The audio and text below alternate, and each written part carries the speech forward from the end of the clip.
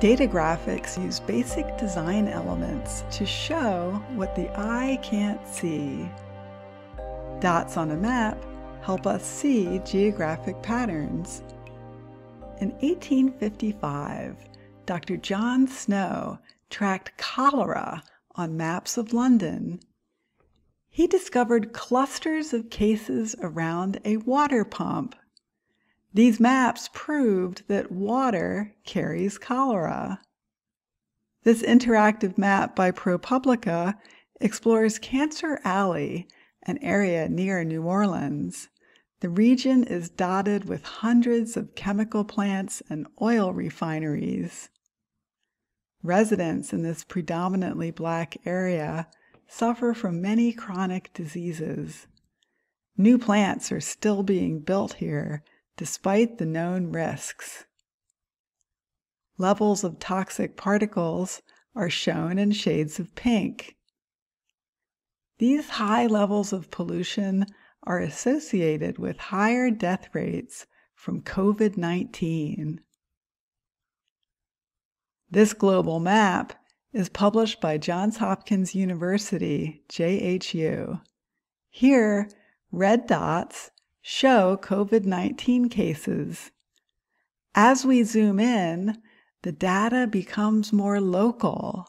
Soon, precise numbers appear with each dot. This interactive story uses dots to illustrate how the virus got out. Many of the first known cases clustered around a seafood market in Wuhan, China in 2019. 4 cases grew to dozens by the end of December.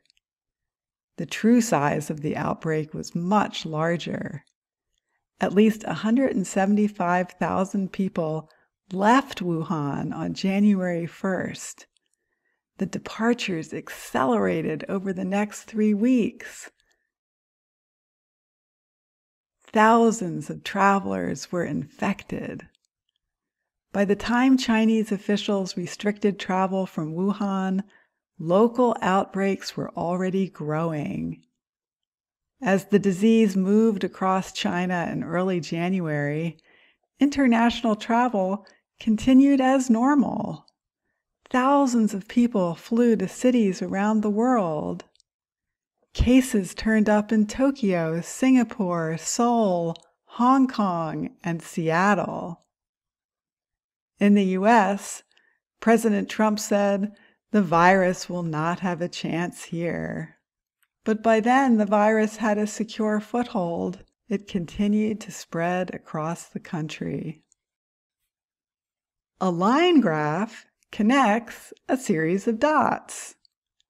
There are many ways to draw the line or to smooth it out into a curve.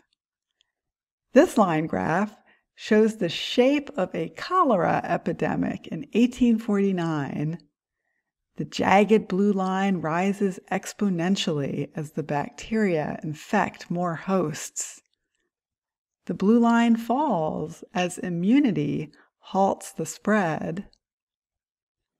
The CDC introduced the concept of flattening the curve way back in 2007. A tall purple mountain shows an uncontrolled epidemic, no social distancing and no masks. A low, wide hill stretches out in front of the mountain, showing the potential benefits of intervention. Ultimately, the CDC graphic told a story about what might happen in the future. The Purple Mountain is a story based on the shape of past epidemics. A new version of Flatten the Curve appeared early in the COVID-19 pandemic. The slogan, "Flatten the Curve," went, as they say, viral. Here's what the curve really looks like. The pandemic doesn't have a single peak. The red line rises and falls several times. The curve was flattening by early summer, but then a new curve emerged, heading towards the catastrophic peak of winter 2021. The curve came down, only to rise again in the summer.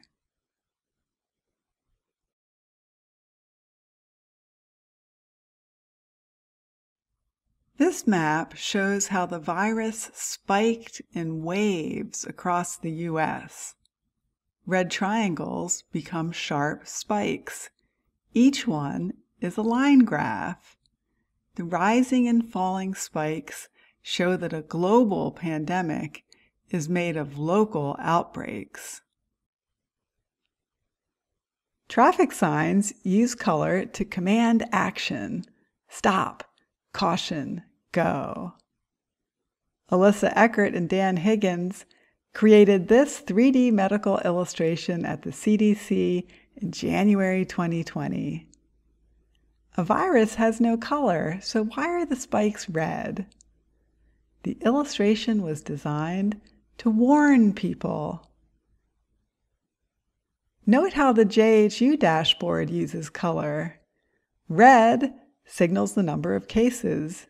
Yellow signals the incidence of cases in a population. Green represents vaccinations. White represents death in many cultures. White is spiritual, marking loss with points of light. This New York Times map uses yellow and red to track COVID-19 hotspots in the U.S. Just a month later, the cases were much higher.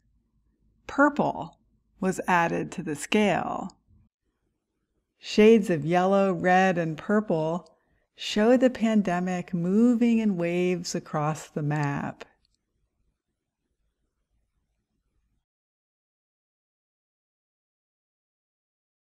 These maps of Chicago steer clear of emotionally loaded colors to avoid stigmatizing any group.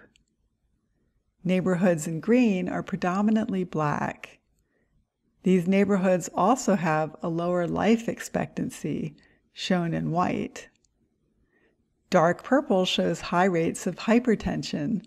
Such illnesses are associated with higher mortality from COVID-19. All these dots, lines, and colors represent human lives and human suffering. The following interactive graphic was published on the occasion of 100,000 COVID-19 deaths in the U.S.